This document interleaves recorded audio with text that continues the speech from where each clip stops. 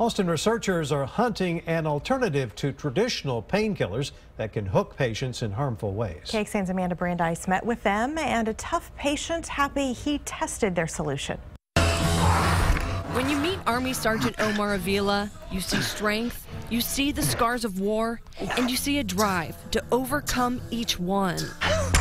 We don't care, and the weights don't care, what color, what height, how skinny, how fat you are. Because at the end of the day, the iron doesn't lie. During his deployment to Iraq in 2007, Avila's vehicle was hit by a 200-pound IED.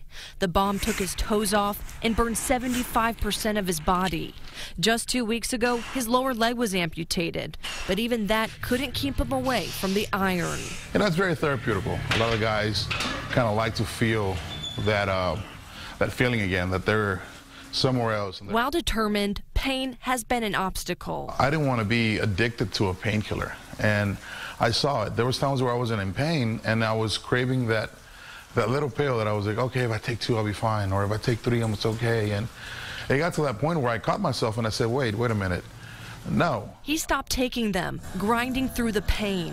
But that changed when he learned about a new treatment being researched in Austin, a cream used only where it hurts. We all, as scientists, I love new technology, but you know, sometimes you just have to go back and say, what's in the kitchen now? Researchers at Clarity Science say they're taking FDA-approved medicines and creating different formulas to treat different pain. They tested the creams in a study, and there was a 45% reduction in participants taking painkillers in 6 months. It shows a solution to a massive problem. Sergeant Avila says he doesn't leave the house without it. I applied it, and like I said, I didn't feel any pain that day. And it just amazed me, and I've been a firm believer of it ever since. And when he's not fighting pain, he can leave it all here. Amanda Brandeis, KXAN News. Only a handful of the hundreds of people in the research study saw side effects, a rash, which went away if they stopped using the cream. And the research company says the formulas they have uncovered are something your own doctor and pharmacist could create for you, but right now, insurance likely will not cover it. And we want to